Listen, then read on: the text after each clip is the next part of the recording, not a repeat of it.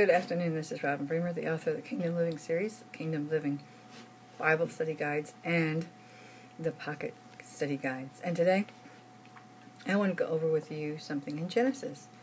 It says, and God said, let's see, then God blessed them and said to them, He made male and female, and he said to them, be fruitful, multiply, fill the earth, subdue it, and have dominion.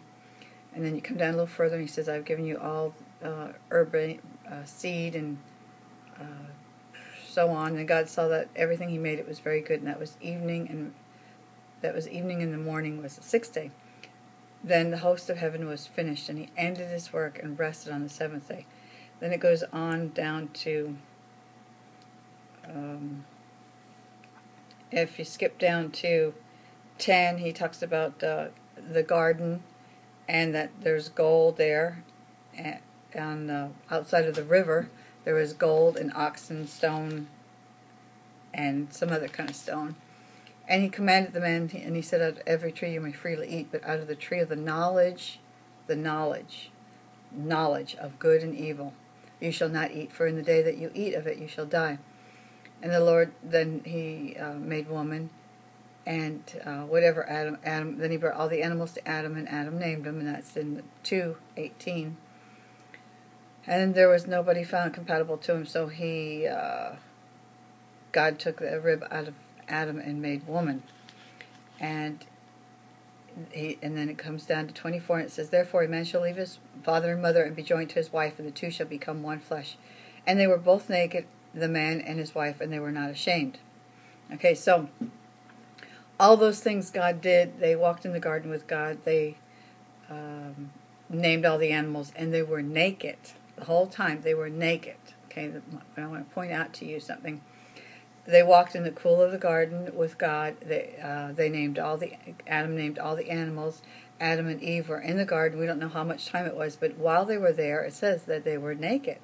Okay, and they were not ashamed. It says, and that is Genesis 2:25. And they were both naked, the man and his wife, and were not ashamed. Now the serpent was more cunning than all. Okay, then here Satan comes, and he says to them, you shall not surely die, for God knows that in that day you eat of it, your eyes will be open. Your eyes will be open, and you will be like God, knowing good and evil. They were already created like God. They were created like God, but now their eyes would be open, and they would know good and evil. And that's when that's a shadow of the 10 Commandments. And so the woman took it, and then both of their eyes were open, and they knew they were naked. Okay?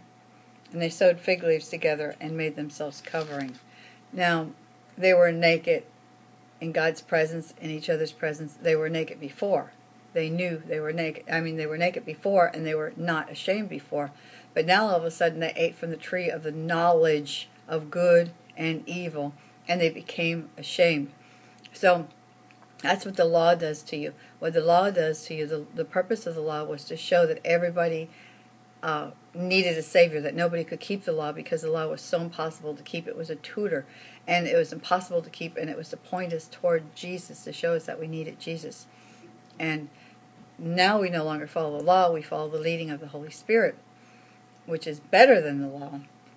And so here what it's saying is, their eyes will be open and they will know good and evil. And they were naked and they were not ashamed. And then all of a sudden, after they ate the fruit, they realized their eyes were open and they realized that they were naked and they were ashamed.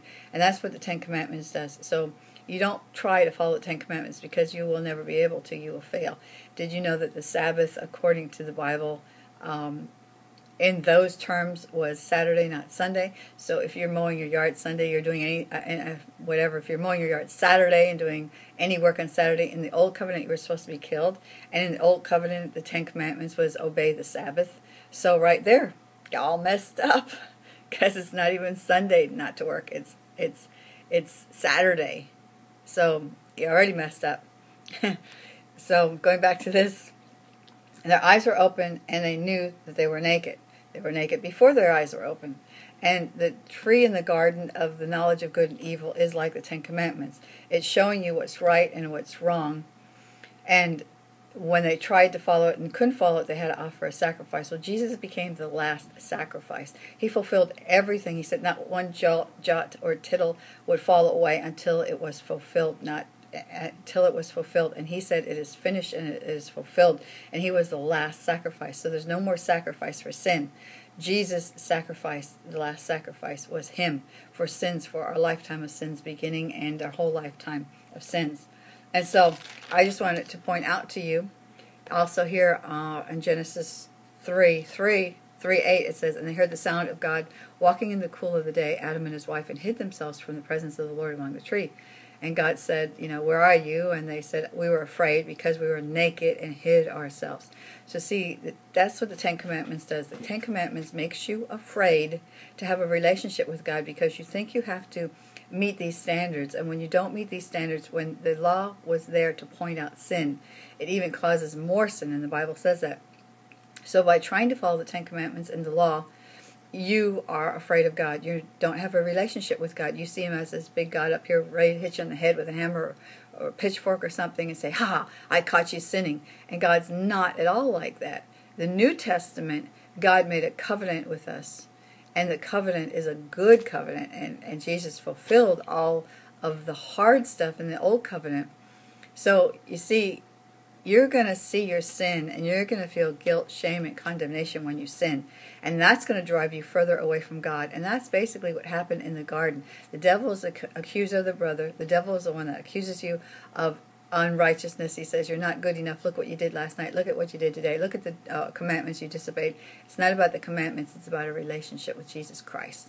So that's the big thing I want to point out to you. It's not about obeying commandments. It's about following the leading of the Holy Spirit and having faith in that Holy Spirit, having faith in the Holy Spirit.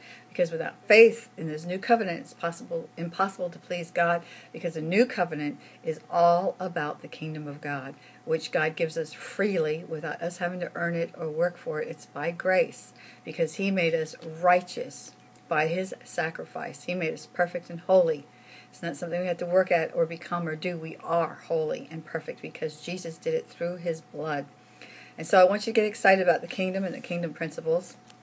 My name is Robin Bremer. .net is my website.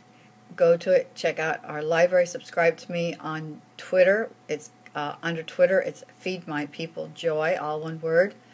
Facebook, it's Robin Bremer, or Experience the Bible, or Kingdom Living with Robin Bremer. Those are my sites. On YouTube, it's Feed My People Joy, and Ribbons the Clown, comic ventriloquist.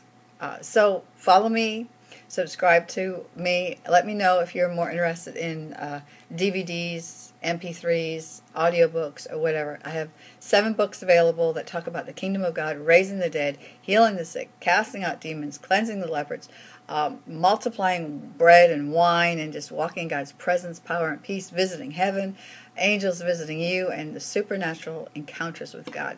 So my name is Robin Bremer. .net is my website, and I'll talk to you tomorrow.